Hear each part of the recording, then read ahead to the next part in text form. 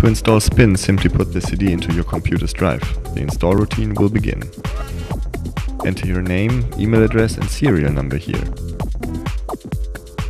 If desired, you can change the installation path. Confirm your selection. The rest of the installation will run automatically.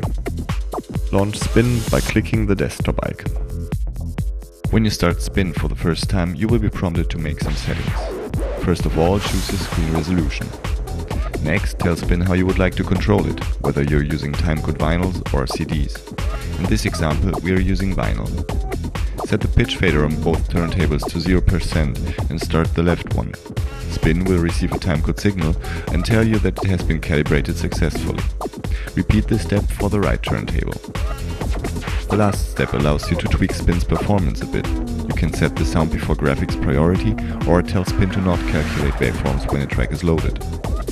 You can re-enter this Easy Setup wizard at any time by clicking Help, Easy Setup in the menu bar.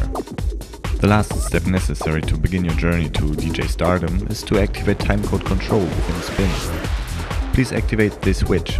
Now you will be able to control Spin with the supplied Spin records and CDs. Should Spin not react to your control records at one point, then please always make sure the vinyl control switch is activated.